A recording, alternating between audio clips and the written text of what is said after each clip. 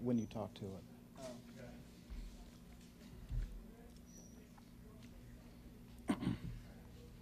Good morning. Welcome to Goddard Space Flight Center and next edition of our Comet Update for Thursday. This morning we would have opened up, as you saw, with the first real color image from the Hubble Space Telescope of the impacts, and that was the G fragment impact site. We'll roll that again later. Today we'll tell you more about that, as well as give you a look at comet fragments Q1 and 2, and that's 10 hours before impact and just after impact. And we'll bring you some news from comet observers from around the world, including looks at fragment R and a surprising report on fragment M, impact of fragment M, which had totally disappeared from view a couple of months ago. And we'll have more information on that and what's coming up later in the next few days following the presentations. Let me introduce a panel now. To my left, Dr. Hal Weaver, a scientist at the Space Telescope Science Institute and a leader of the team using Hubble's Wide Field Planetary Camera 2 and Faint Object Spectrograph to observe the structure and breakup of the comet. To his left, Dr. Rita Beebe, a planetologist of long standing at New Mexico State University and a member of the Wide Field Planetary Camera 2 team observing Jupiter's atmosphere. And back with us again today, Dr. Eugene Shoemaker, coming back for another day, a longtime comet watcher and co-discoverer of the comet Shoemaker-Levy 9 with the Lowell Observatory and the U.S. Geological Survey. To his left, Dr. Lucy McFadden, also back with us again today from the University of Maryland, University of California. And she's the coordinator of the Worldwide Comet Observing Campaign and a visiting professor at the University of Maryland. And to her left, David Levy, a co-discoverer of the comet, and he is author of some recently published books. And at this point, I'd like to turn this over to Gene Shoemaker.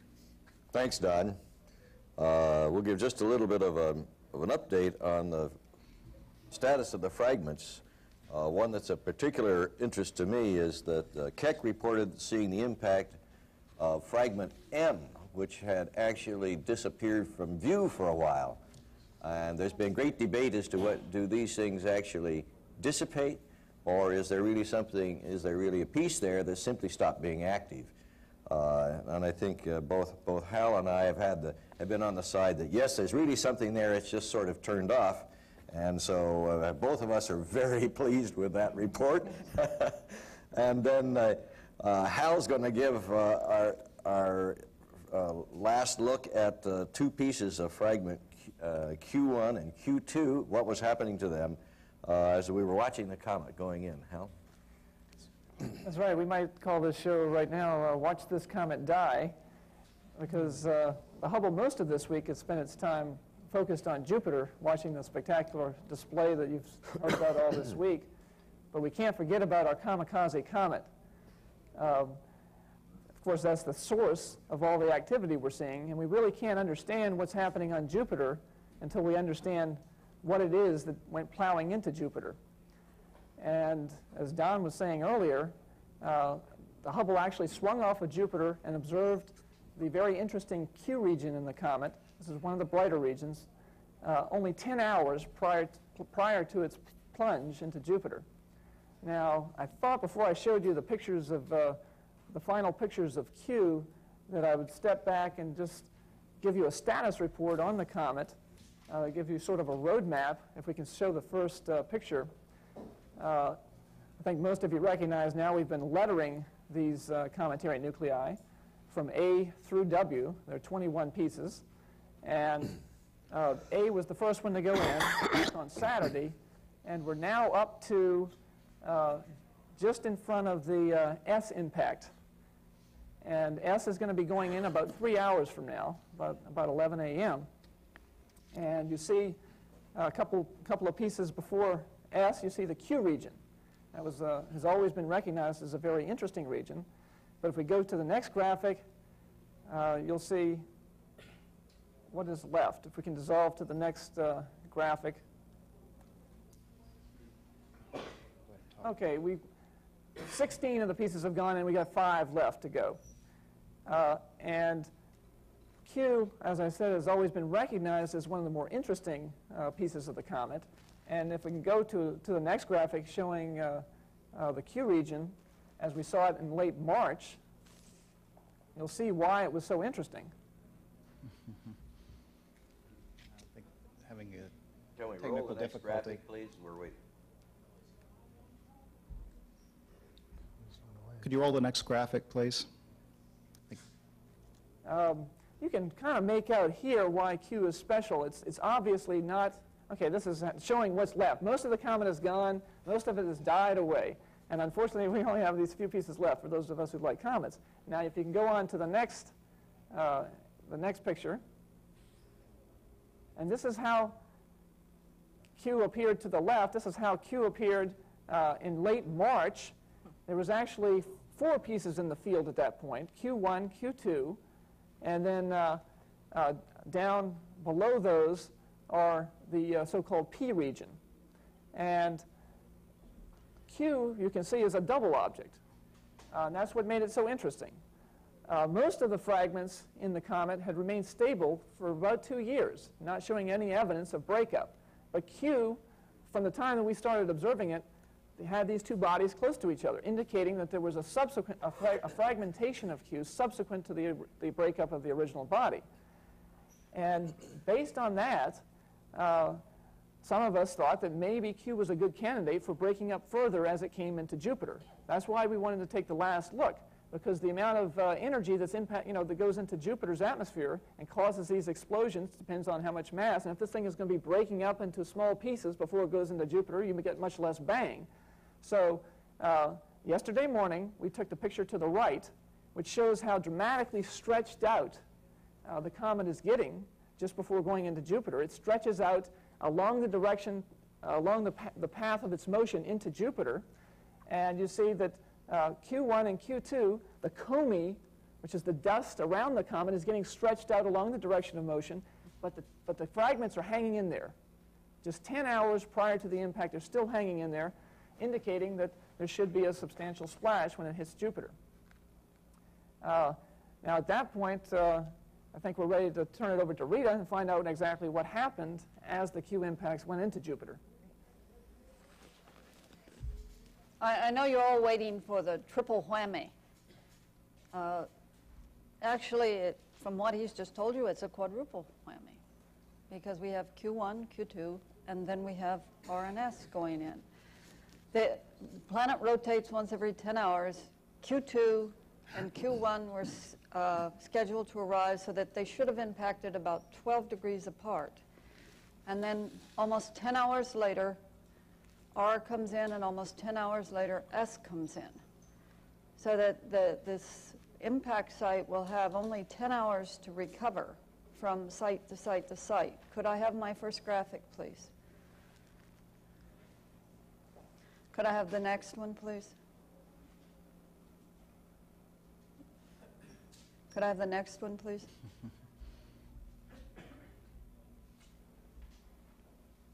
Next graphic, please. Next graphic, please. They don't have another. Okay. We'll start with the one that was displayed when we first came in. That one showed the G impact site about 1 hour and 45 minutes after that the G had impacted. D had impacted considerably early, but D was quite a small one. It's just a small spot sitting off to the side. Now, could I have the previous graphic, and we'll see the same region 61 hours later. Could we go back to the other color graphic, please? So here you see the development site. D is the impact site in the upper portion, and L has arrived in the interim, and it's below the two white spots off to the left of the screen. So here we see how these bodies have evolved over, in the case of D, 61 hours, and in the case of L, 39 hours. Off on the limb of the planet, up at the top of the screen, we see Q, the impact Q just coming around, so that from this point of view you can see that Q has landed. Now, Q2 was scheduled to arrive so that it would have impacted 12 degrees into the field of view here. If it arrived, according to Paul Chodas's last computed time arrival, it should be the tiny little brown spot that you can scarcely see. If you look across from the Q impact site toward the G impact site, there's a small brown comma in there, which is almost invisible. Now that's either Q2 or that's a Qlet. Q broke up. Q2 is a younger fragment than Q1. So it's quite possible that there are other fragments. We have only one orbit of data, and we got this down at 2 o'clock this morning, so we have been busily setting this up for you. And we haven't had any chance to check. So one thing we can say about this feature is that this is the smallest impact site we have seen yet. And certainly when you consider that, the fact that it is brown is interesting. Now, can I have the other graphic, please? Describe which one it is you're looking for. Okay, this one. That's it. Okay, now this one is taken at about the same time in the methane filter. So that every place on this that is dark because the sunlight is coming in and the methane gas is absorbing it before it can get back out. Now, look for our little friend in that. You see the Q site on the edge of the planet there. That may be a complex of Q2 and Q1, or that may be Q1. And then down along the track, you see a tiny white spot. Now, in the insert, you see a grossly filtered view, and you see the pattern of the evolving G site, and you see the Q site at the top, and in between you see a little white spot. Now, this is much, much fainter than the D spot was when it was young. It was quite easy to see it in methane light. So this definitely is our baby of the whole family.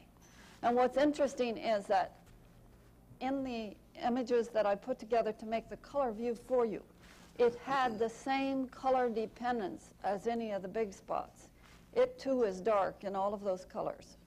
So whether it's Q2 or not is really not that significant. What's really significant is that this tiny little one went in, and it's behaving in the same, it has the same color behavior. Enough material came up to get high enough above the clouds to reflect and be white, and still in all the other colors, it's dark. So that we now are sort of getting a lever on this, and this may help us to argue whether this material is really coming from a comet or not. Now, we have a problem. About the 17th of May, Howell took an image that he had, and he assumed that the brightness of the comet was equivalent to the mass.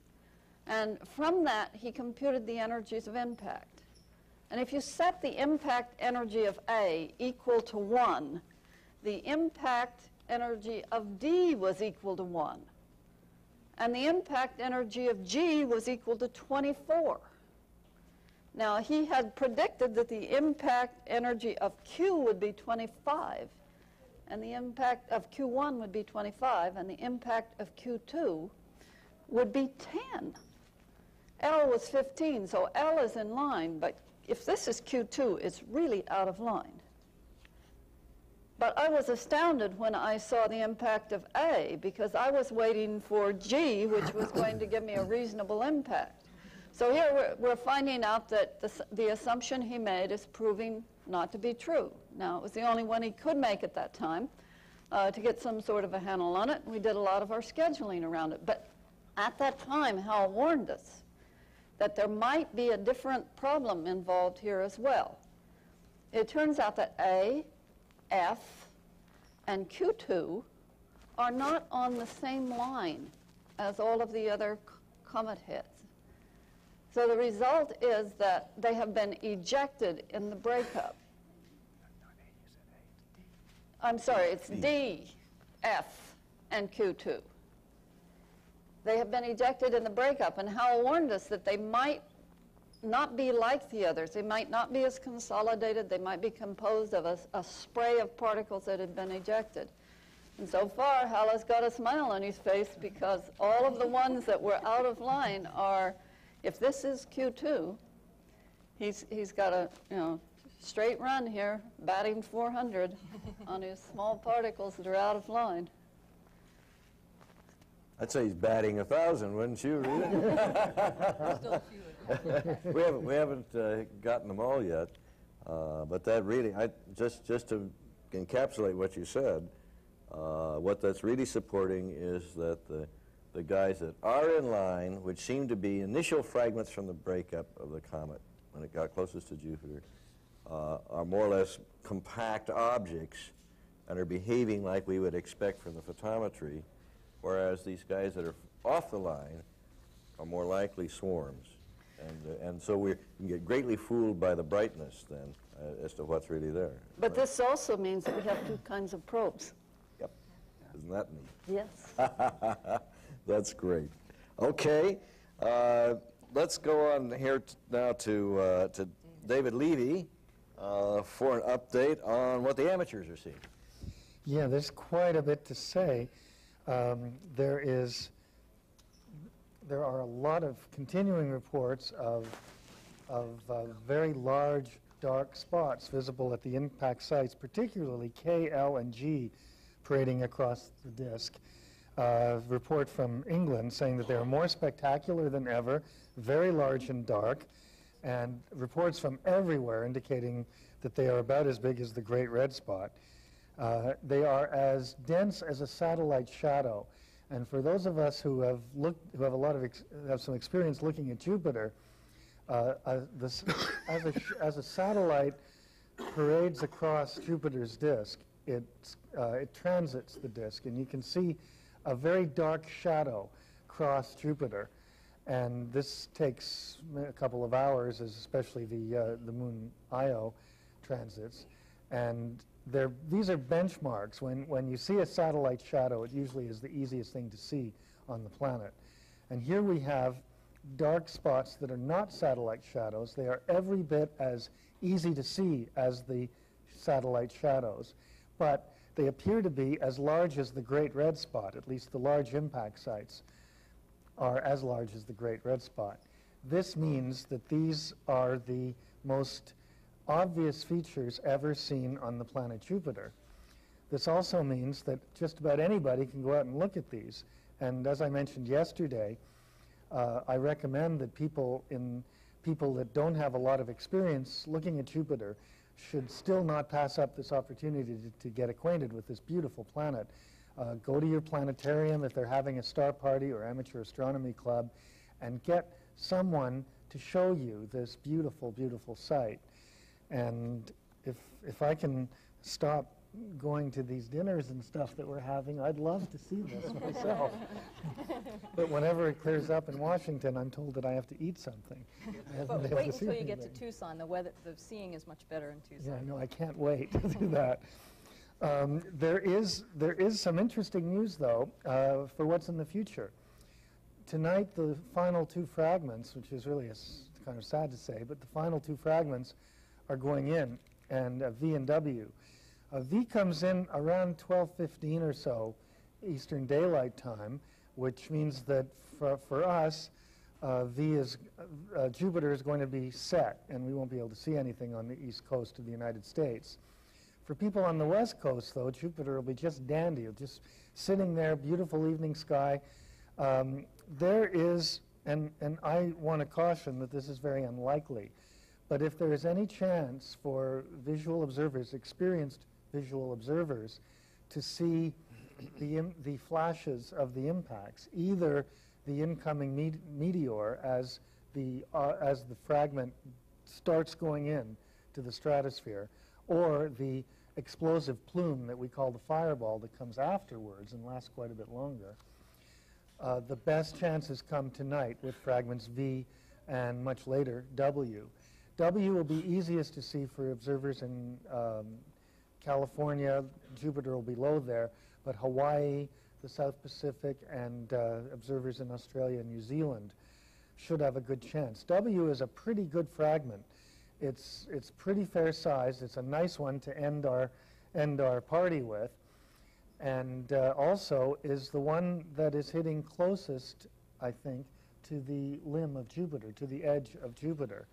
So what's happening tonight is we can go out and look at the dark spots, and also, if we're in the right position, to try to see if we can see any flashes indicating the final impacts.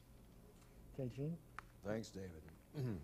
Lucy, can you bring us up to date on the latest impacts? Fragment R impacted about several hours ago. How are we standing? Sure, I'll try to. There's a lot going on, so it's a challenge to keep up with what's happening. Fragment R impacted several hours ago, and we have this report from David Schleicher at the Lowell Observatory in Flagstaff, Arizona. Accompanying this, I'll keep talking until we get the image up, we have also confirmations from McDonald Observatory. Oh, here, let's listen to Schleicher's report. It appears as if we are detecting a plume from the impact of R. This is using methane filter 8,900 angstroms. We're somewhat surprised at being able to see it at all, because I don't recall there being that many detections of plumes in the visible. Most of them have been in the infrared so far. It may mean that it was a bigger piece than some people have been anticipating. Well, I think Dave was suffering from a astronomer's fatigue because there have been a number of reports. McDonald Observatory was looking in the same methane band, and they did see a bright emission in that spectral region. The Keck Observatory also reported, Imke de Pater from UCLA and her team reported seeing a truly remarkable flash from the impact of R that lasted for about 20 seconds, and then the plume, the hot rising gases, appeared 8 minutes later over the limb and brightened and then faded over a period of about 8 minutes. Now we have a report from the Galileo spacecraft, and as you recall, this is really significant return because Galileo is looking directly down on the impact sites, and they actually can see when the initial explosion occurs. We have Terry Martin reporting. Today, we were pleasantly surprised to pick up event L, which was originally not expected to be captured because of the timing relative to the predictions of impact, but the actual impact occurred later, and we picked it up. And this one is actually brighter than H by almost a factor of 2. It's more like 5 to 6% the brightness of Jupiter, and it takes 35 seconds or so for the light to die back down again. So we think that we are seeing the actual meteor flash, the transition of the fragment through the atmosphere and the very hot emission from that, but over a very small streak of light across Jupiter. And this is of short duration and precedes the plumes and the fireballs that are being seen from other observatories. Let's hold that up if we can. Can we bring that back? Because I need to address the inset in there, if possible. What you are seeing is a tracing of intensity as a function of time. And if you can recall the inset, and we'll review it again later, time proceeds along the bottom axis, or the horizontal axis, and the flash is represented by a quick increase in intensity, and then it decays as time goes on. Then let's see, we're sort of working backwards in the alphabet of impacts now, with some reports that are coming in. We have the European Southern Observatory showing the K impact fireball and showing the plume, and I think we'll just put that up briefly. Okay, yes, here we have the residual from the G impact and the quite prominent H impact. Now I would say all observatories are reporting that there's detectors, that they're overexposing their images. even when the first reports came in and reported overexposing or saturation of their detectors, I'm sure everybody reduced their exposure times, yet they're continuing to be overexposed. So again, we just continue to be surprised at how bright these impacts are. We have a movie from the Sac Peak Observatory, which is a solar observatory in New Mexico. And we will run that. I haven't seen this. This is of the G fragment impact, and it's a time series. I'm sorry, Sacramento Peak. I used the abbreviation. It's the National Solar Observatory. So we can see Jupiter rotating with time. And these data will be analyzed in terms of changes in the brightness and any spatial variation which can be determined. And we will, of course, correlate these results in the infrared with the visible and ultraviolet images that are acquired from the other ground-based observatories and the Hubble Space Telescope. Now we have our first report from another Earth-orbiting satellite, the Extreme Ultraviolet Explorer. And we have a video of that and a voice report first. Has not really changed that much yet, which may or may not be a surprise, since it'll take a little while for this stuff to reach the torus. But one thing we have seen is that if we look at Jupiter alone in the extreme ultraviolet, we actually see signs of helium emission during the impacts that we don't see before. The plumes did go up fairly high because we have to have thrown helium far up in the atmosphere to be able to see this, several hundred kilometers, in order to see this emission through all the hydrogen that absorbs at these wavelengths. Okay, we're showing there, first of all, two things. One was a bright emission band from helium seen in Jupiter's atmosphere. And then they're also reporting about the torus around Io, the moon of Jupiter, which is a ring of charged particles. And they're reporting that they have not seen any changes in the density of charged particles around Io. So that's a preliminary negative result. And finally, we have images from Australia, from the Siding Spring Observatory, showing the C and G impacts. Oh, and it says, speak from my notes. Well, I'm not prepared to speak to this, but these are nice images, and I haven't done my homework. So I'm sorry, Australia, but these are the C and G impacts at different wavelengths, which my guess is looking at different levels into the atmosphere. The first one looked like a methane band image, don't you think, Lucy? Yeah, we've got 3 wavelengths. And I'm sorry, we're just going to have to pass on that one. Okay, maybe this is the time for us to turn it back over to you, Don. Okay, we'll have a question and answer, but first I want to make an important announcement on our schedule for tomorrow. That's a Friday briefing. Has been changed to 2 p.m. Eastern Time. We will not have an 8 o'clock in the morning briefing. This is to give the science team time to prepare the information and images on the 1-2 punch of Q&R. So we'll have that tomorrow at 2. And then as a preview for Saturday, we're going to also change the time to 11 o'clock a.m. Eastern Time. And on that one, we expect to have evidence for a sonic boom on Jupiter observed, and we'll also look at what is expected to be a dramatic plume from fragment W's impact and look at changes we're already seeing on the impact sites. I'd like to open it up to Q&A from Goddard first. Please wait for the microphone. State your name and affiliation, please. Paul Hoferston, USA Today. A question, I guess, for Gene and David. Weeks ago, there was so much emphasis put on we may see nothing, let's be cautious, and so on. I'm wondering if you can say now that that was a matter of maybe overestimating the resiliency of Jupiter, or was it underestimating the magnitude of these fragments, or some combination? Gene, We're being criticized because it's been too good. I would say the thing that caused the most uncertainty prior to the actual beginning of the impacts was the whole issue of how big are these fragments, how much stuff is there.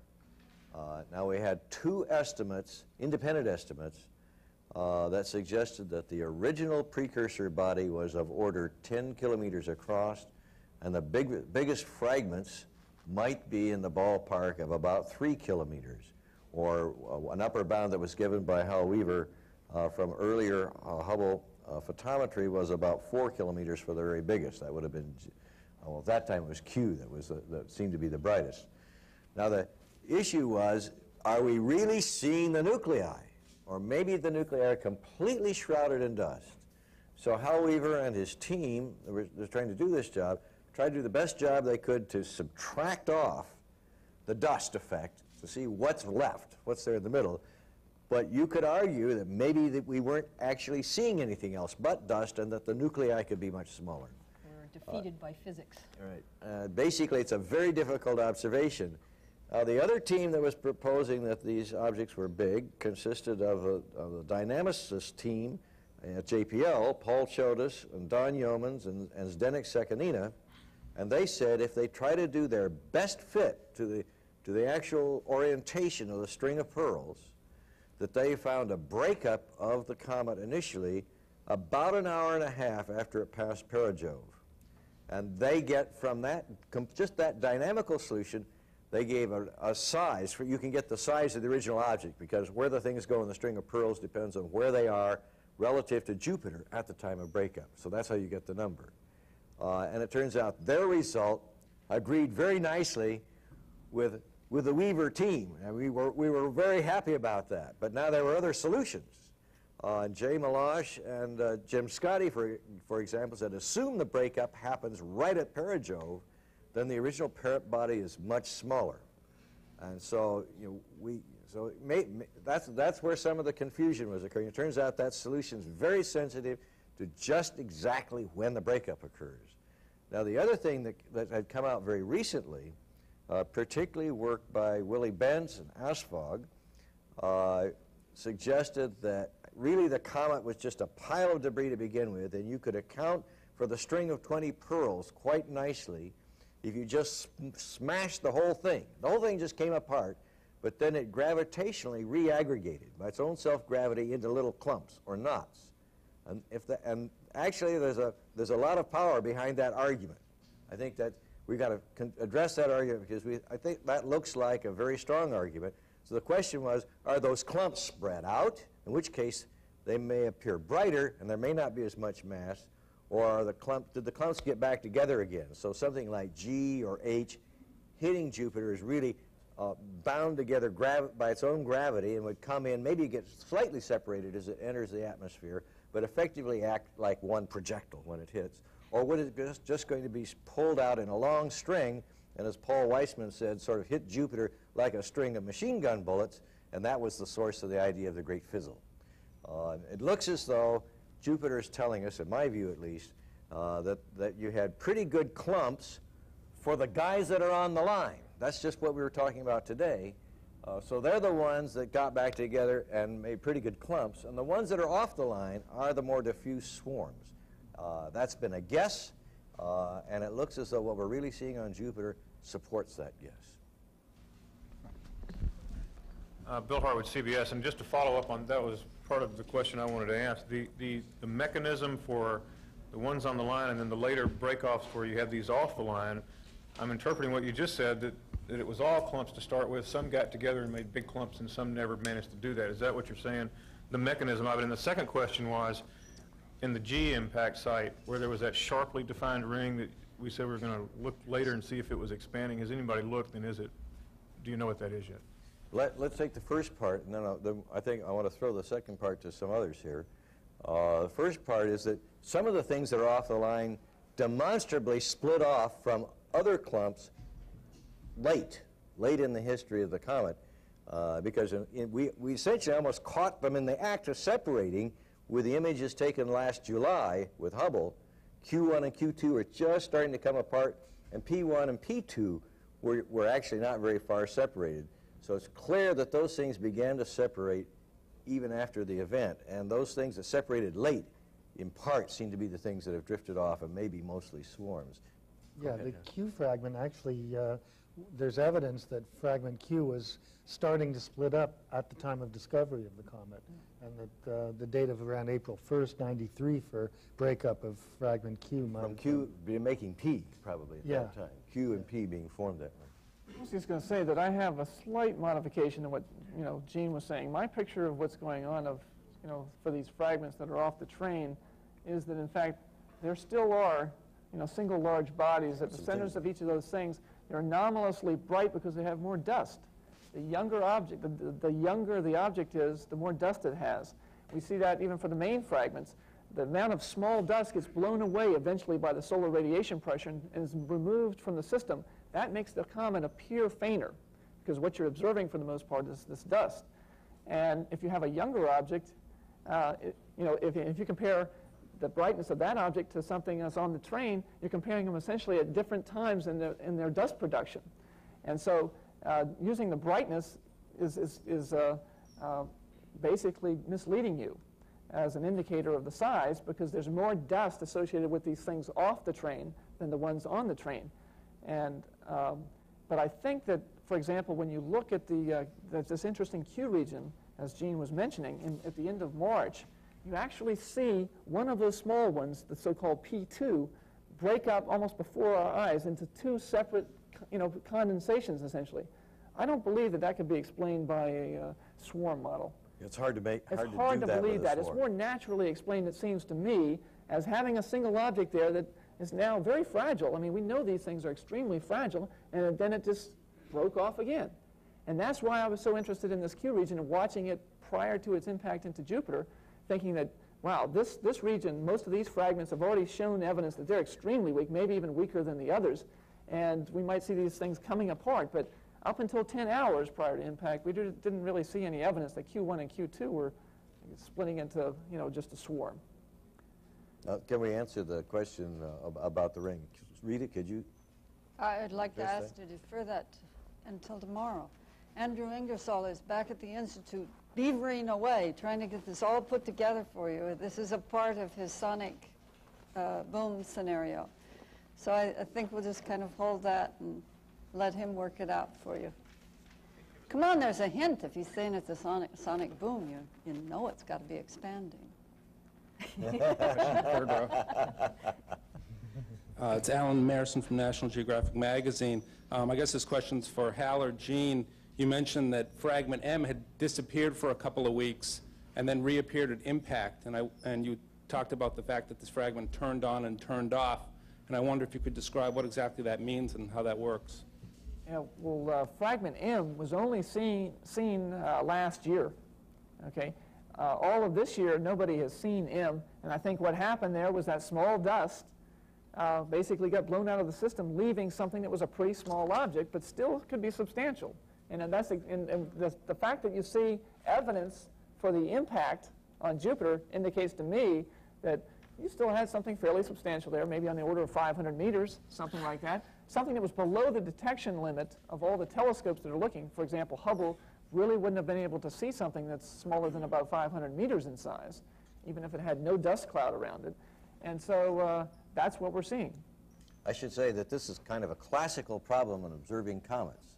Many comets have been observed to essentially turn off and disappear. And we've always wondered what the two hypotheses were.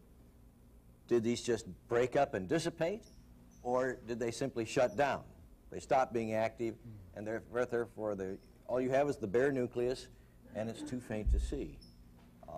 And of course, I think Hal and I are very much on the same side of this issue, and that's why it's so delightful to see there really was something left when fragment N hit, because it's been gone for a long time, as Hal said. So the dust was gone, but there was still a body there, and it came on in and made an impact. Question, third row. Jim Reston for Esquire. Dr. Beebe, I'm still very confused about this water issue and the absence of the observation of water. Can you explain to us historically how astronomers in the past decades deduced that there was a band of water 50 to 100 kilometers deep into Jupiter's atmosphere? And that now when you're not seeing it obviously after all of these impacts, does that not suggest that there are four options here? One, that there is no water there, or secondly, that these things are exploding higher in the atmosphere and not going deep in, or that the impactors themselves are much smaller and therefore disintegrating before it reaches the 50 to 100 kilometer range, or lastly, that the black clouds are masking the material that is ejected, the water that may be ejected, and that the black clouds is cometary material. Which of those theories are we now? I would say yes to the first three. Okay, would you take it first how it was deduced before we had this experience? Right. Don't blame the astronomers for this. Blame the chemists. Basically, if you assume that Jupiter was made out of the same thing that the sun was, and you do the chemistry, you realize that when you're going into the planet, when you reach a certain temperature, the ammonia ice will freeze out. And if you go below that, the ammonia ice will be gaseous. But as you continue down doing your equilibrium chemistry study, your balanced chemistry studies, you get to another layer where if there is hydrogen disulfide and ammonia there, they will combine and make a new kind of ice. And finally, as you go deeper and deeper into this planet that actually sends up 165% more energy than it absorbs from the sun, as you get down to those deeper temperatures, you finally get down there to where the temperature is about 0 degrees centigrade, and then you're going to have water, if there's any oxygen, because you've got hydrogen all the way through. Now, an obvious reason that we are not seeing this water is we didn't get down to it. And that's an easy one. But we then must look very carefully at all the spectra, identify all of the molecules, and try to get a self-consistent idea. And again, the chemists are going to come back and take over in the final analysis and tell us whether we're right. That's one of the very nice things about studying planetary science. We have enough different types of data that the astronomer goes out and gets it, and then the chemist and the meteorologist and everybody else tells us we're wrong and starts working on new models that improve it. So at this point in time, I tend to favor that we didn't reach the water level. But that water level is sort of a nebulous little thing. It ought to be there, but we really have never got a good sounding of it. So just to encapsulate, is the historical view that there is a band of water 50 to 100 yes, there kilometers, is that in jeopardy, that theory? No, I don't think so. Unless when we've worked this out, we decide that they had to penetrate that deep. Then we'll have to raise that question. And if that's the case, then in December of '95, the Galileo probe goes in, and we get another crack at answering it. Miles, and we'll come back to this side. Miles O'Brien with CNN, and this would be for anybody who wants to take it. There's a report out of Australia this morning that observers there actually saw a flash in the ring of Jupiter. Question is, are you surprised that we haven't seen more of these observations before? And what did you hope to learn from the flash sightings indirectly in the first place? Well, one should remember, seeing the ring of Jupiter is a bit of a feat in itself. It was, of course, discovered with Voyager 1, and only later was it actually seen from telescopes on the ground. Mostly you need a pretty big telescope, and the best trick is to look in an ammonia band, a methane band, so that you can reduce the light of Jupiter, but where the ring might be bright. That was being observed, I should say, at Palomar Observatory with a 200-inch telescope. The Anglo-Australian telescope is another good one to do this experiment, but it's difficult. What one really hopes to see, since the ring is in close, however it's fairly faint, the ring is in close, if you can capture the flash of the initial entry meteor, that was one way we could, by observations on the ground, determine the actual moment of entry into the atmosphere. Those first few seconds as the meteor is just plunging in the upper atmosphere, we're hoping to actually get a timing on that. And of course, it gets very bright as it approaches the ammonia clouds. So that times the actual impact for us, and that's an important thing to do. It's a delight we heard this morning that they're actually seeing those flashes now and picking them up. I think that's very important. Wasn't just the ring that people thought you might see flashes in. It was also some of the satellites, and I might be mistaken, but I don't think I've heard many reports of flashes being observable in the satellites. Right. I can speak to that, Miles. I have 4 negative reports of the absence of flashes observed as reflected off of the satellites of Jupiter. So the people have looked for. Everyone all right? Was that us? That's 2 hours early.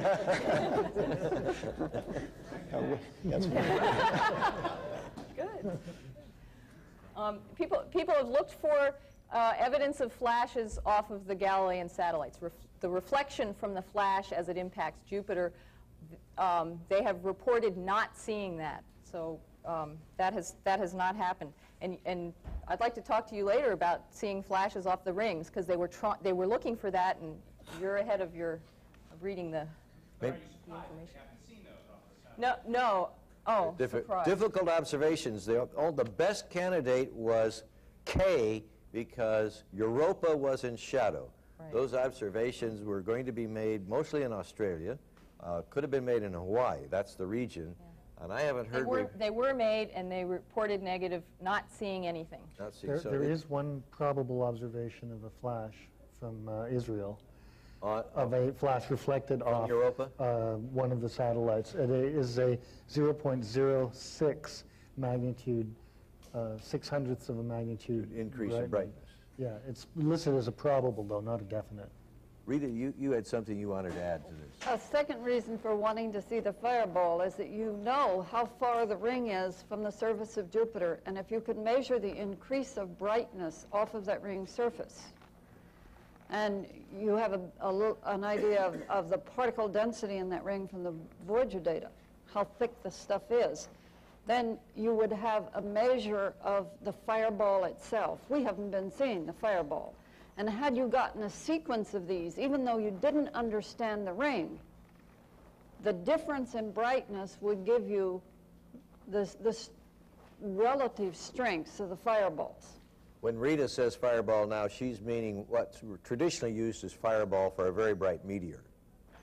That's right. Rather than the fireball we've been using it here in this group as something formed deep in the atmosphere forming the plume. I just wanted to clarify that.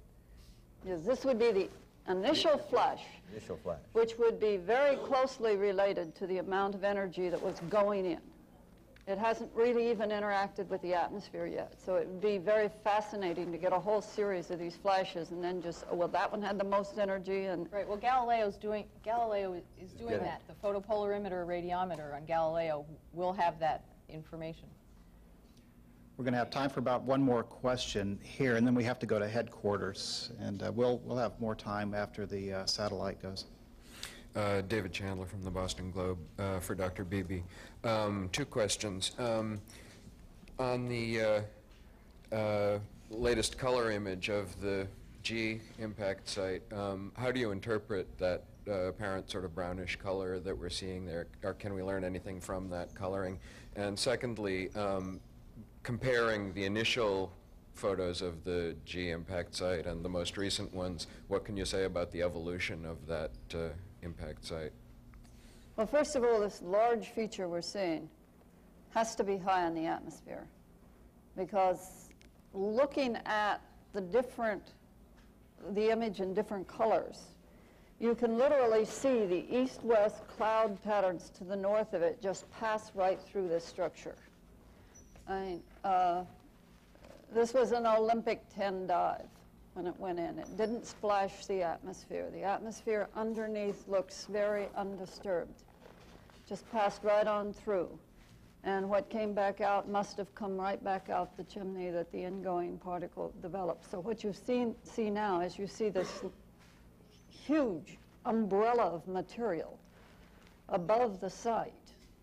Now, the reason I'm on this team is that I wanted to see a bubble come up out of that site and interact with the winds, and I would then understand how much energy it had taken for all the storms I've been watching for the last 25 years.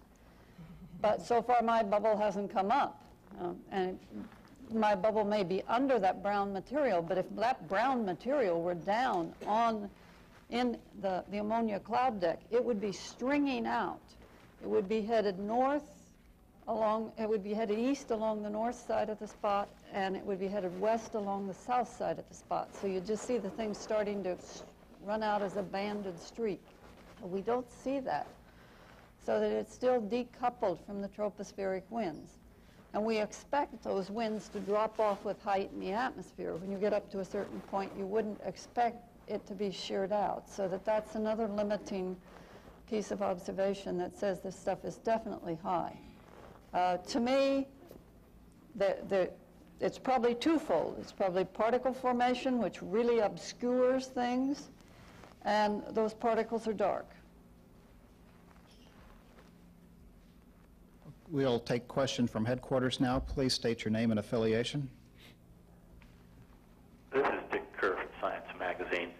Have there been any attempted observations of the impact of fragment J, and if so, what were the results? I don't recall hearing anything. Anyone else? That was one of the other missing nuclei, the thing that one of the ones that disappeared that was seen early in the spring, I guess, last year. In fact, that disappeared even before July of last year, I believe. Yeah. So that was, that must have been a really small one. No reports of that. I wouldn't be surprised if we look back in our data and find it.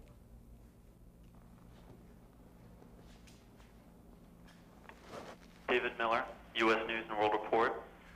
Do we know the size of the diameter of the so-called fireball from the impact of G? Yeah, I think we do have a pretty good measure. We saw G well enough, and actually one could compare it with the whole series of images that we saw on the limb from A and from E, that the initial fireball would probably grow to a diameter of about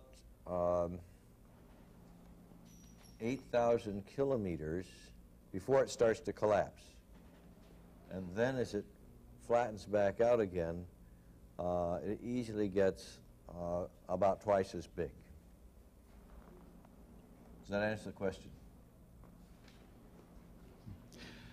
Okay, we're coming back to Goddard now. Mark?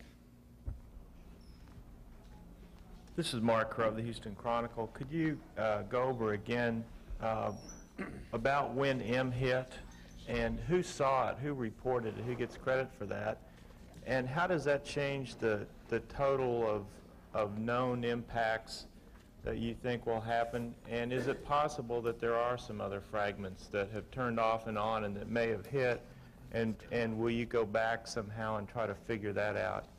Okay. Yeah, the reports of observations of fragment M were made by Imke de Peter at the Keck telescope on Mauna Kea. And when she saw it, she wasn't sure if, she observed a flash, but she wasn't sure what was going on. I mean, so she even didn't say anything about it for a day. But then I talked to her on the phone, and our interactions convinced her that she was probably detecting it. Now it's going to take us time. I mean, this is the type of thing that's going to make us go back and look in our data for other small signals or relatively small signals in this case, and do some quantitative calculations. And I think it's possible we'll find more of these. Now, I'm not sure if I answered your question.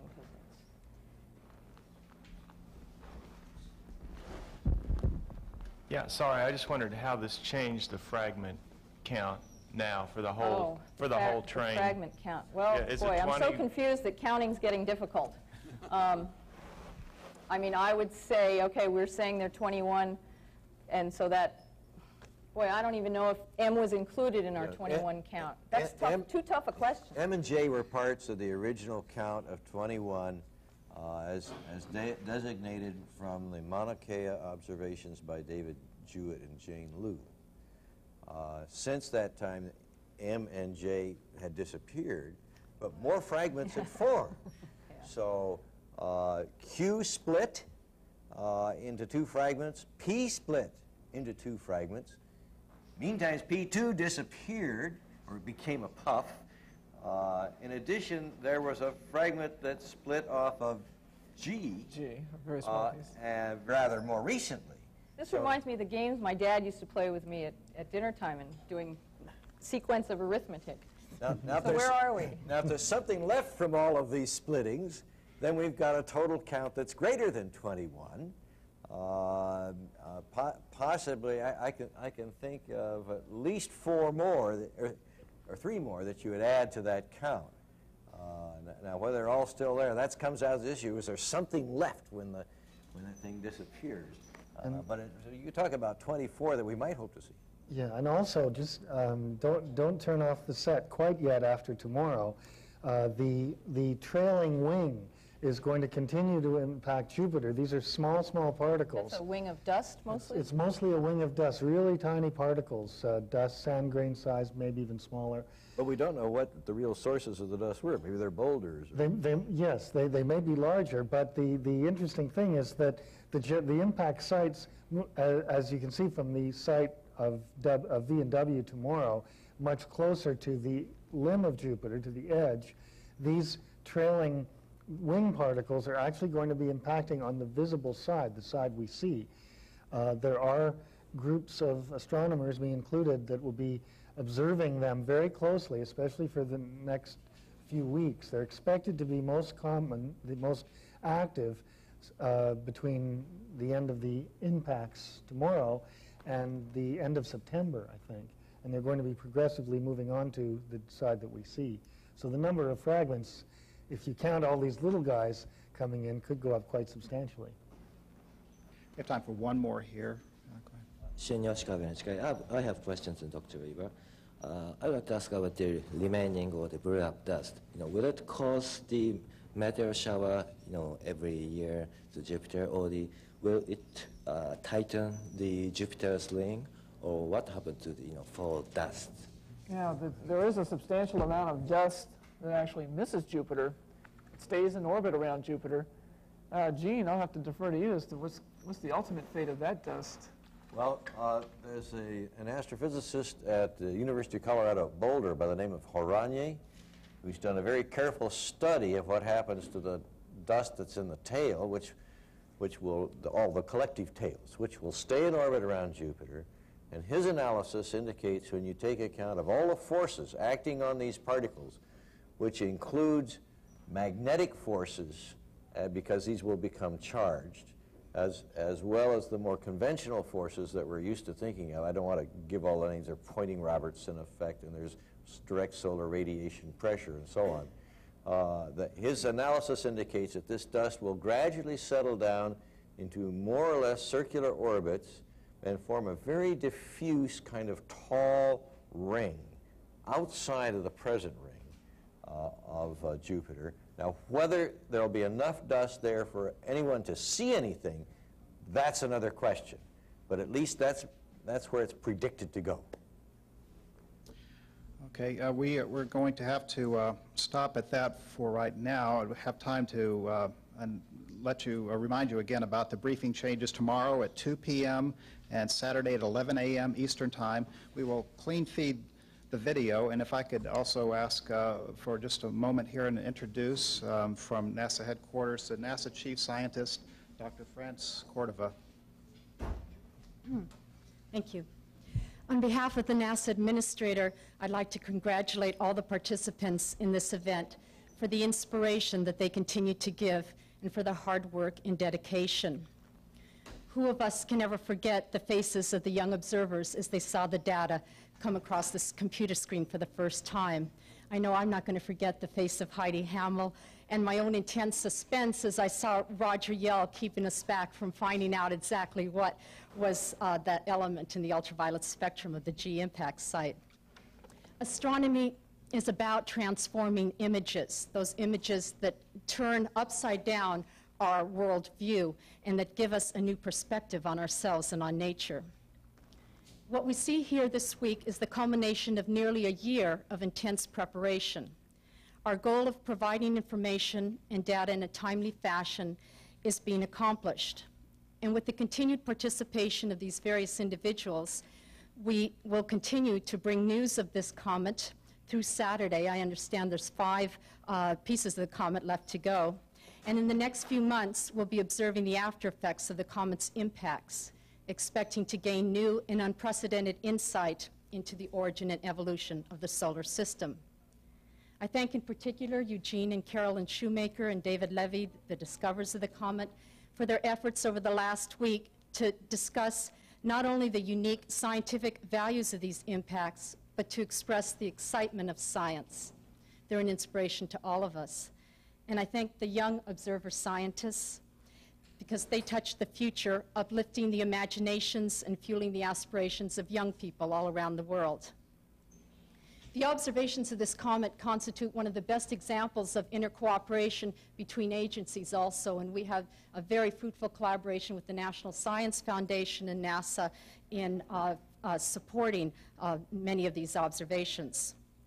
Most professional observatories, as you've heard, around the world are observing the comet, and in addition, observers all over the world are using the computer electronic bulletin board maintained at the University of Maryland that Lucy McFadden has so eloquently spoken to this week.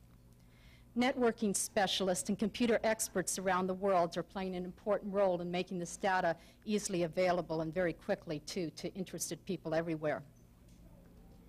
Ground crews I'd like to thank for the spacecraft like the Hubble, Galileo, Ulysses, the International Ultraviolet Explorer, Voyager, and the Extreme Ultraviolet Explorer, and the Kuiper Airborne Observatory, because they've been preparing for these observations for many months. We anticipate their results with a great sense of expectation. And finally, I'd like to thank the staffs of the Goddard Space Flight Center and the Space Telescope Science Institute for taking the lead and pulling together in one place all the right people to make sure what's happening is available to the broader public and the professional staffs of these organizations. On behalf of Mr. Golden, I commend them and their colleagues around the world for their highly successful efforts. And on behalf of myself, who am an astronomer, I thank you all for your affirmation that science is fun, if not quite as simple as ABG.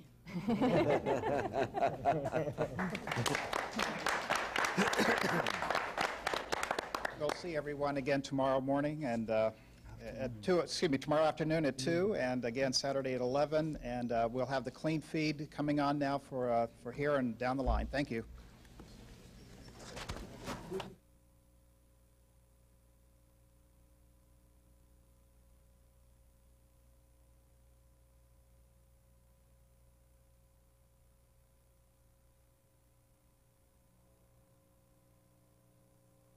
Today, we were pleasantly surprised to pick up event L, which was originally not expected to be captured because of the timing relative to the predictions of impact, but the actual impact occurred later, and we picked it up.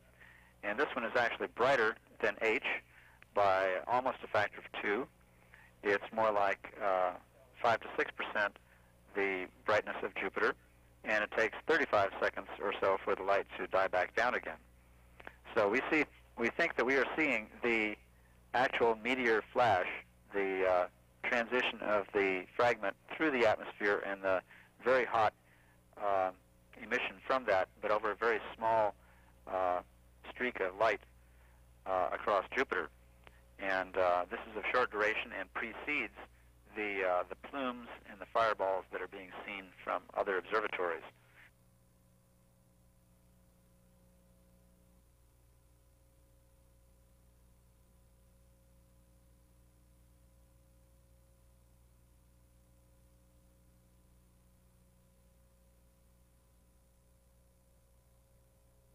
it appears that the Io torus has not really changed that much yet, which may or may not be a surprise since it'll take a little while for this stuff to reach the torus. But one thing we have seen is that if we look at Jupiter alone in the extreme ultraviolet, we actually see signs of helium emission during the impacts that we don't see before. The plumes did go up fairly high because we have to have thrown helium far up in the atmosphere to be able to see this, several hundred kilometers, in order to see this emission through all the hydrogen that absorbs at these wavelengths.